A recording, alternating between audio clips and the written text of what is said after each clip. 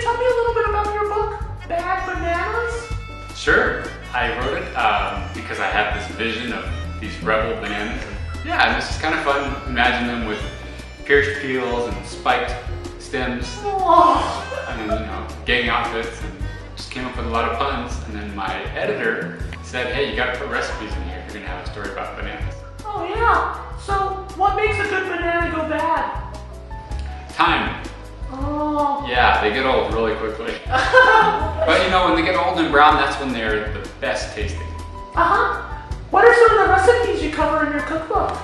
Well, we have smoothies, we have banana bread, pancakes, muffins, cookies, fruit salad, banana pudding, yummy stuff. Oh, it sounds like it. That all sounds great. So I hear most of your books have food in them.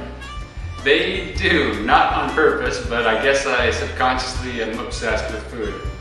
So what are some of the things that your other books are about, besides food? Well, my first book is called Sounds in the House. It's about a little dog that's afraid of the dark and being alone in his house. And he hears noises and he doesn't know what's causing them. Oh. But in the end, he's very brave, he faces his fear, and he learns that he's just fine. Oh, that sounds good. I've also heard that you write books both in English and in Spanish. Is that true? Mm-hmm. Yes, I like to write for both audiences, especially for people who want to learn another language. So what I do with my bilingual books is I put a pronunciation guide at the beginning so that people can learn how to say the words in the language that they don't know.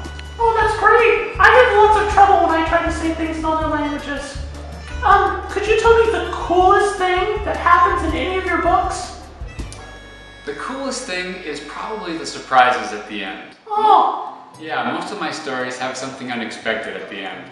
So either it's a surprise in the plot, or there's online secrets, or there's food secrets. So it's kind of fun. Oh, it sounds like it.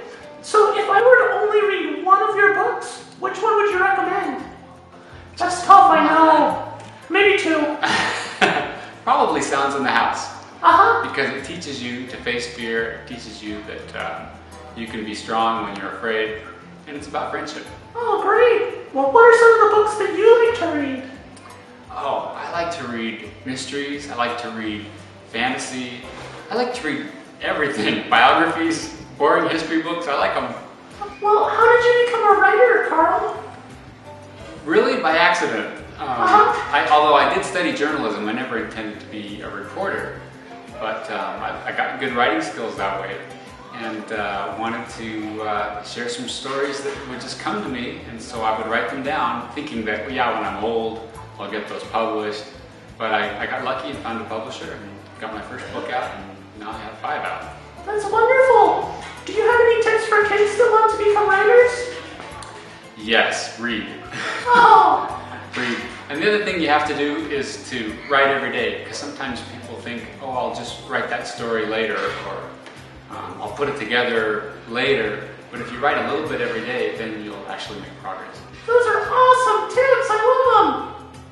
Well, thanks so much for talking to me, Karl. Sure, happy to be here, Earl. Oh. And thank you for joining us today for this interview with Karl Beckstrand. I'm Earl, spokespuppet for the Salt Lake City Public Library, encouraging you to pick up books by Karl Beckstrand at your local public library. See you next time.